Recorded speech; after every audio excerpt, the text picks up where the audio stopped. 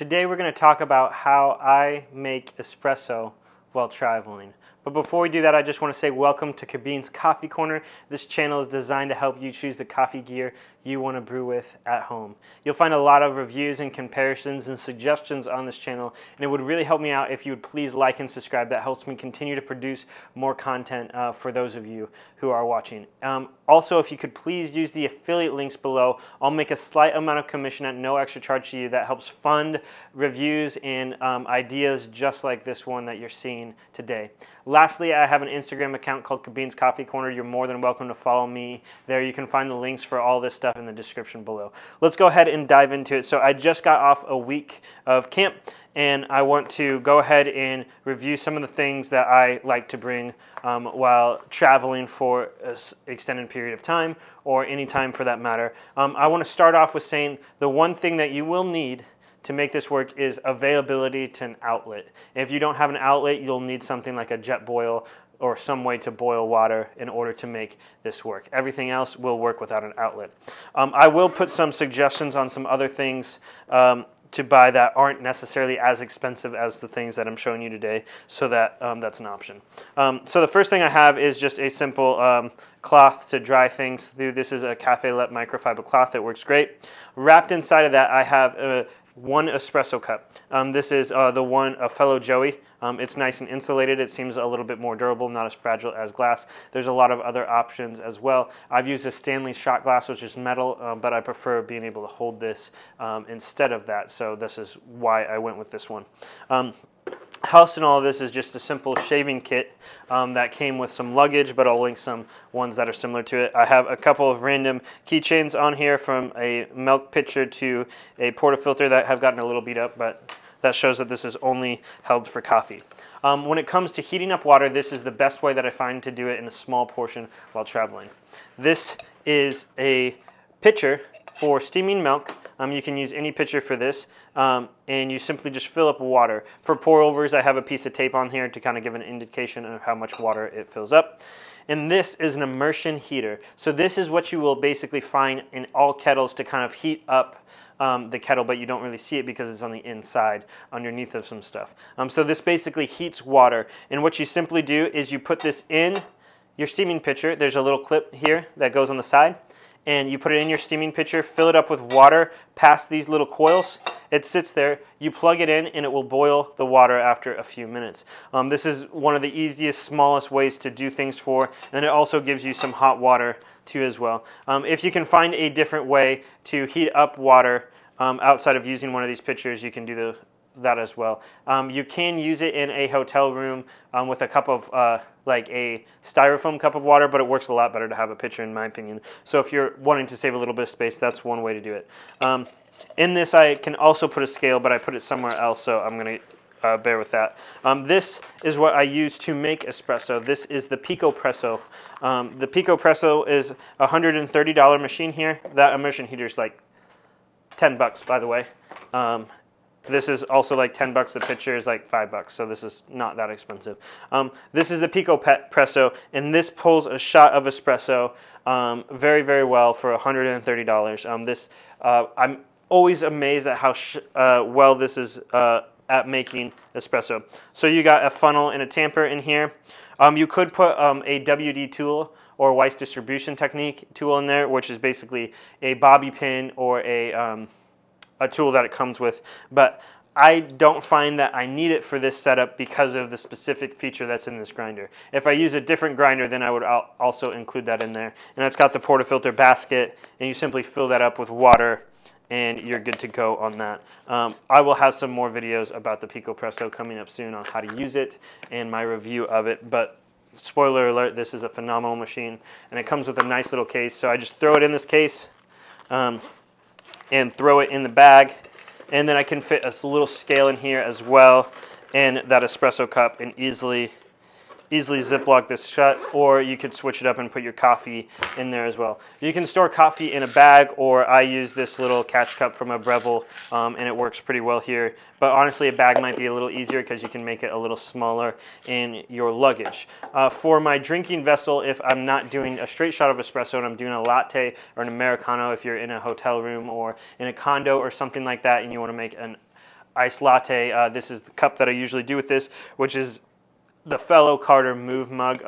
I keep going back to this mug. It still has its flaws, but this is just a great little vessel to hold whatever drink you want to, and it has a nice ceramic coating on the inside. So I'll use that for Americanos, iced Americanos, and iced lattes while I'm traveling with my shot of espresso.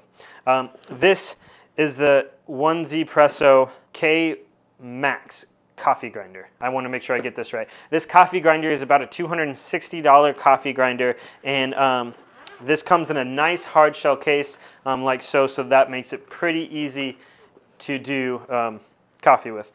Inside you'll find the coffee grinder itself, the handle that simply goes on just like this, and you'll find a cleaning brush.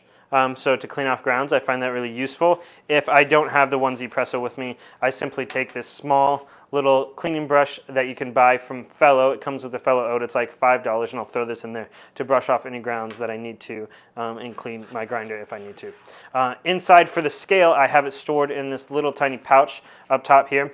This is the Acaya Cinco scale. This is a very expensive scale, and I don't necessarily recommend it for traveling in all purposes, but it makes a great travel scale. It's just very expensive. This has been switched over to the Acaya Pixis scale, which is the same price. It just comes with a black. It comes in black, and it comes with a plastic case rather than a metal. But this is one of Acaya's most expensive scales, known for being some of the best precision scales on the market for coffee. It comes and it looks like this, and it fits in the palm of your hand, and it works great for traveling, especially with the hard shell case. Because I don't want the hard shell case to get scratched, I sewed a little case to go over it, a little sleeve to go over it as well. But in this purpose, I just simply stored it in the sleeve here, and it worked out well. I will link in the description a scale that is not $250. That would also work well for traveling. One of the things I like about this is I can put whatever I want on that scale because I can see how it's registering in the amount of grams on it based off of my phone if I need to. So if I cover up the screen, it is all right. This is the Espresso K Max, sorry. The actual coffee grinder will be in the link description. There's just a lot of them out here. I bought this used not that long ago, and I want to go over one of the features that I think makes this the perfect, one of the best coffee grinders for traveling. The first one is it does come with a case. It's a little chunky of a case, but most grinders don't come with a case, so that's a huge plus. I think some of Espresso's coffee grinders come in different cases, but this is the main one here, is it has this little drop through catch cup. So this magnet's on the top of it here, and you pull this up and it allows the grounds to go through, and you have this little piece here. The reason why I find that is you can shake up your grinder, and that will distribute your grounds a little bit more evenly without the use of a distribution tool or a Weiss distribution tool technique, which is the little needle thing that I mentioned earlier. So this prevents me from having to bring one of those because I simply put this on the portafilter, shake it around a little bit, and then just pull that up, and usually I get a pretty even flow of grounds in there. And it works out great that well. If you don't like that method, you can switch it with this one here, which simply screws on the bottom and replaces it, so you don't have to worry about that coming out. Because you do have to be careful if you do accidentally push up with your finger, your grounds will fall everywhere in the place you're staying, which did happen to me on that. But this has been a great grinder so far. There's a review and a comparison coming on this later. I will link a couple of options that I think that I have personally tried that go well with the Pico presser. I've never used them with the Pico presser, but I've used them years ago, like the Air Grind, which is a $150 grinder, so a little less than half the price, or about half the price of the Espresso. So that would be an option there as well for you. But it wouldn't come in this case. For my grinder that I personally own, this one's going out to a family member soon that I'm doing a review and some work on before that gets sent out. But this is my normal go-to travel grinder for the purpose that this is one of the best tasting grinders that you can get. Like, not the grinder tastes well, but the coffee that it produces is one of the best ones out there, and that is the Comandante C40. This is the Mark III version. The Mark IV version is now up for sale. This one comes in about $325, give or take the colorway that you get. But I added the red click mod to it, which gives me a little bit more adjustability, and that brings the total to $375. So this is not a cheap grinder. This is, like I said, the Mark III, so they made 2 changes on it. One being it allows beans to flow in a little bit better, so these are more at a slant, so your beans don't get stuck. And 2, they made this catch cup change into a plastic catch cup. As well, so you have a glass one and a plastic one.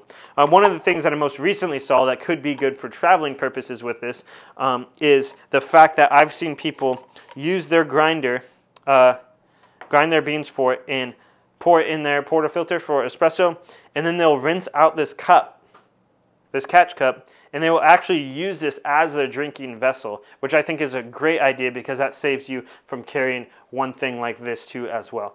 Just make sure you clean it well before and after so you don't get grounds in your coffee or coffee in your grounds for future times you use it. In this, I have it stored in this little sleeve, and this is the Dakine pencil sleeve, pencil case. It's not a hard shell case, but I'm not super, I don't throw my stuff around crazy. So what I'll do is I'll take this grinder, and in some instances, if I'm not putting a cup in there, what I'll do is I'll just wrap this cleaning cloth around the grinder, and that will protect it a little bit from anything that could happen to it. They also make some sleeves for this grinder as well that you could buy for 25 bucks in various places. And I'll set the handle simply on top of that. So then it's got a case from getting scratched, and it's got a case from getting a little bit more beat up. I believe Espresso also sells a case that you can buy, and it actually fits the Commandant. So that is a potential option as well. And this is a great example as it's very difficult to get in right now. But see, it fits perfectly well in this, and that basically allows you to fit all of this, and that's our coffee setup to make great espresso wherever you're at in a very small compact. You could probably jam a bag of grounds depending on how long you're staying in here as well. I also have these things called soda bottle preforms. I don't have them with me. They're in a different room, and I forgot about them for this video. But a soda bottle preform, it's basically before a soda gets kind of blown out in the shape of a bottle, it comes in a hard plastic tube that they simply add heat and blow it up to the shape that they need it to be. So this makes a solid tube with a soda bottle cap on the top of it, and that's what sometimes I use to store coffee grounds in, that you could basically not bring a grinder and bring a couple of those tubes with pre-toast weight of coffee grounds, and you can kind of guess on your output and wouldn't have to need to bring a scale, so that would cut that down a little bit. You can also put whole bean in there too, so you can kind of store what you want that way, and then you can just grab and go, and it's less weighing and less work to do. If you want to prevent bringing a scale with you, you can pre-weigh beforehand that well. So in my week experience, this was my first time actually traveling with this setup, and as long as you have a little bit of time in the morning to make coffee, you should be good to go, and this was a great enjoyment on here. I'm not particularly a pour over type of a person.